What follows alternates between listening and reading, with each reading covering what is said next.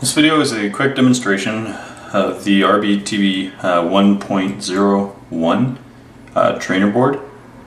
This is an input-output trainer board. We have the input board here and we have the output board here. And I'm going to demonstrate a few of the peripherals that are on this. So this board can be used to just show the basic functionality of different electrical devices, or it can also be used to practice and debug microcontroller programs. So the first thing is it runs off a standard 5-volt barrel jack supply that plugs into the wall, so that's easily available. So I'm going to demonstrate some of the inputs controlling some of the outputs. Now keep in mind you could also use a microcontroller to control this board or to read this board. So the first thing I'm going to do is one of the very basic ones. I'm going to attach one of the buttons to one of the LEDs.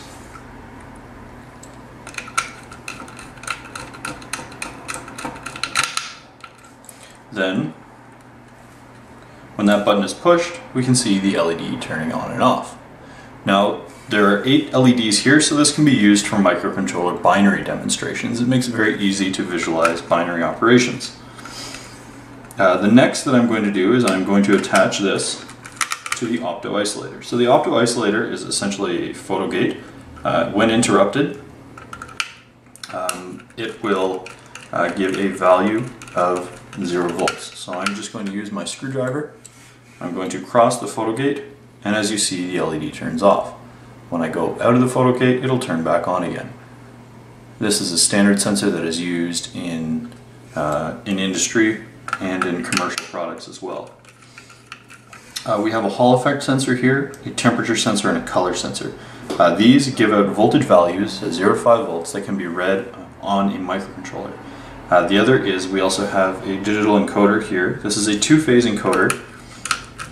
So it has phase A and phase B. So this can be used to easily demonstrate how you would read an encoder. And here you can see the pulses coming through. If you were to hook up both, you would see how they alternate.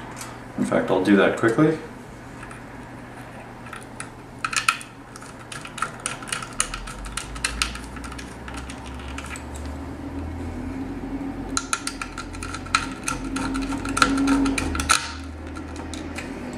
So as you can see, when I turn it, they blink out of phase.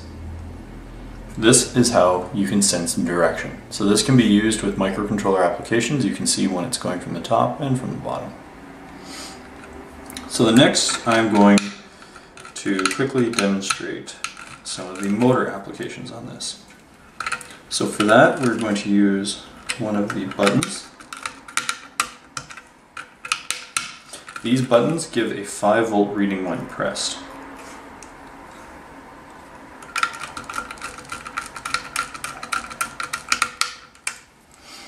So for this one we're going to demonstrate a simple DC motor. So for the DC motor, we have a positive and we have a negative. One will power it in one direction, the other will power it in the other direction.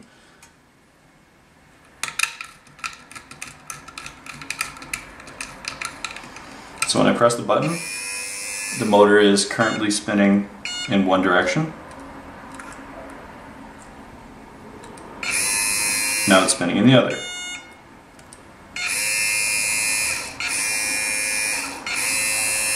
So we can change the direction it's spinning in just by pressing the button. The next we have a simple buzzer. This is a piezo buzzer, although you do not have to pulse it because that is being done on the circuit board with a timer circuit here. So when we press the button, you're going to hear the buzzer beep. Over here we have a very small solenoid. When I take the button and run it to the solenoid,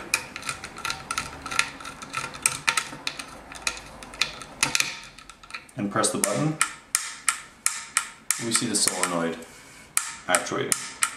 It is a spring return solenoid. So the next we have is we're going to demonstrate the potentiometer controlling the RC servo. So for that one we are going to take this wire and we are going to take the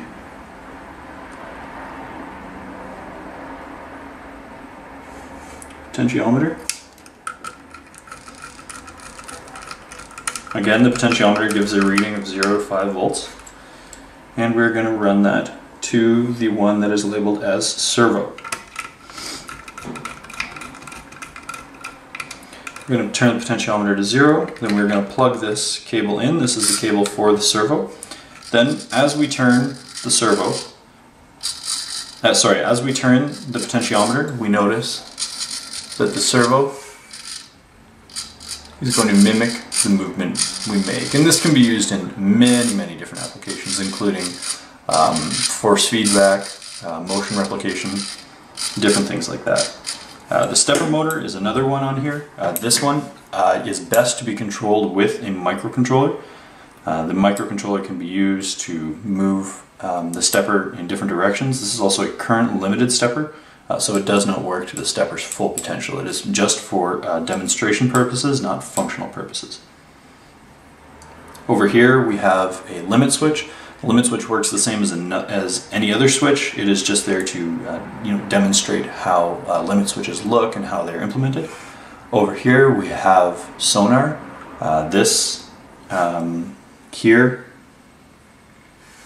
we can ping it and it sends out an ultrasonic signal, and then when that signal returns, one of the other pins will go high.